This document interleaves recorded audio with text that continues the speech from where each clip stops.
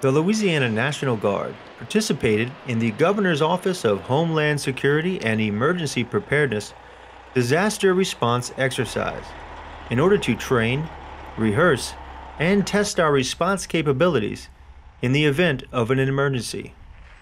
The DRX is a multi-agency exercise between local, state, and federal partners.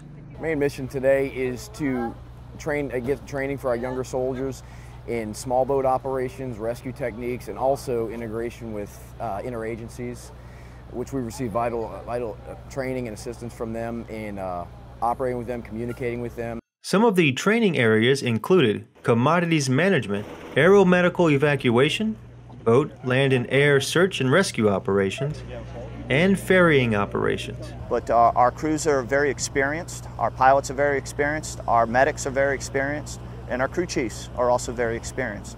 And they're ready to go at the drop of a hat. The training sites for the DRX included Acadiana Regional Airport, Belle Chasse, and Roseland. In the event of an all hazards, we don't want to be second guessing ourselves or trying to learn to execute this. We want to be able to get these commodities and get them to the pods where the people need them during that time of crisis. Reporting for the 241st MPAD, I'm Army Sergeant David Kirkland.